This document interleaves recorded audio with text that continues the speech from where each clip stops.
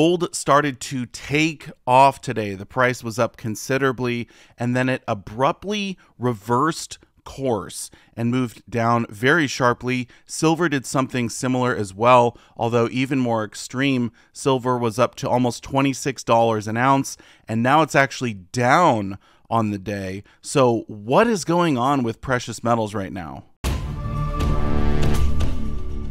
Buy your gold and silver online from SD Bullion. New customers get gold or silver at spot by visiting sdbullion.com/new. Thank you so much for watching my video. I do sincerely appreciate it. The big news that came out today was the CPI numbers for April, and we can see they're actually at 4.9%. So this is inflation, however they measure it, right? The consumer price index. So it's less than it was expected to be, and gold price did very well on the back of this news. But then something changed, and that's what I want to talk about. If we take a look at another article, we can see the breakdown here. CPI was supposed to be 5% for April, but ended up being 4.9%, so better than expected. And Jim writes, the CPI report falls slightly into the camp of the U.S. monetary policy doves who want to see the Federal Reserve stop raising interest rates sooner. So yeah, obviously if they pause with the rate hikes, this would be very bullish for precious metals. So when the report came out, again, gold just took off. It was up considerably on the day, but then at this point right here, everything changed. And it's not like there was more news that came out. I mean, there are some other economic things that are supposed to be released today, but what I think happened was the banks stepped in, and with their trading algorithms, they were able to push the price back down. Now, the banks want the price of gold to be lower.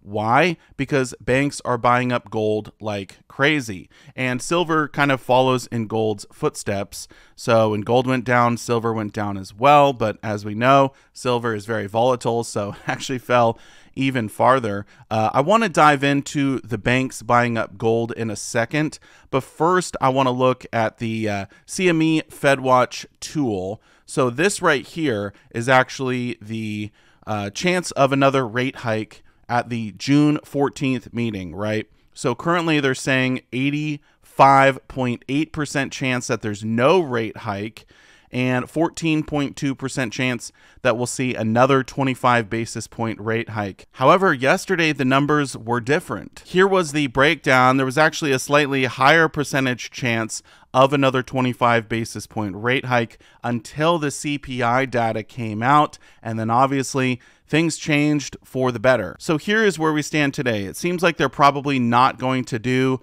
another rate hike at the next meeting, which again, this is really bullish for precious metals. So I do expect to see gold and silver prices go higher if they pause with the rate hikes. And then we can actually jump forward in time here. We could see at the July meeting, they're predicting rates will remain the same. And then in September, they are predicting that rates are going to be cut at that point. So rates going down by September. In November, we can see they're predicting yet another rate cut. And then by December, they're actually predicting rates will be cut once again. So several rate cuts are on the horizon potentially. We'll have to see how everything plays out. But if inflation keeps coming down, then this is going to allow the Fed to declare victory over inflation and then start slashing rates to help with all of the bank failures and stuff like that. Now let's talk about big banks buying up gold. The biggest banks in the world are the central banks, and they're literally setting records with the amount of gold that they're buying currently. After a record-setting 2022, central banks continued to buy gold in the first quarter of 2023, setting a new Q1 record. Overall, global central bank gold reserves increased by 228 tons through the first 3 months of 2023. This was 38% higher than the previous first quarter record set in 2013. Total central bank gold buying in 2022 came in at 1,136 tons. It was the highest level of net purchases on record dating back to 1950, including since the suspension of dollar convertibility into gold in 1971. It was the 13th straight year of net central bank gold purchases. So why are banks buying up so much gold right now? Well, according to the World Gold Council, there are two main drivers behind central bank gold buying: its performance during times of crisis and its role as a long-term store of value. So obviously the banks know that we're in a time of crisis right now, and they want to have something tangible, something real that they can hold on to, that they know is going to maintain its value through all of this craziness. There is one quote I wanted to read down here: "Even though gold is not backing currencies anymore, it is still being utilized." Why? Because it is a real asset. So gold is considered a tier 1 asset to the banks. It's basically just the same as cash, right? They treat it like money. It is money.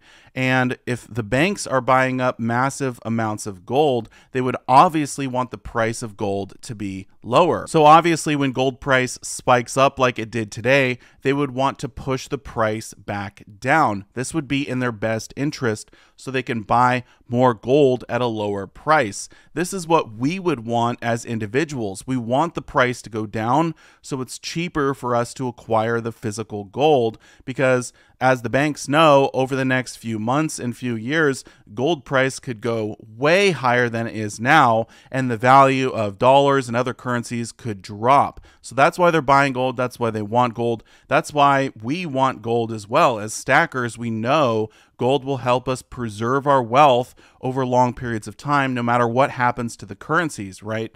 So the interesting thing is that gold spot price and silver spot price, these have to do with trading on the paper markets. So if they can influence the trading by not necessarily spoofing the price, but putting in big orders and whatnot, they're going to do that, and they're going to push the price as low as they can. So I certainly think that when we see stuff like this, I mean, a big move up and then a sharp move down, it either has to do with the banks trying to tamp down the price, or it simply has to do with profit taking. So if the day traders see a massive spike like this, they've got things in place set up to automatically sell, right? And then this forces the price down as well. So it could be a combination of the two things. And then the same goes with silver essentially, but silver is just, it's so volatile. I mean, it's crazy that the CPI data coming out is good for precious metals.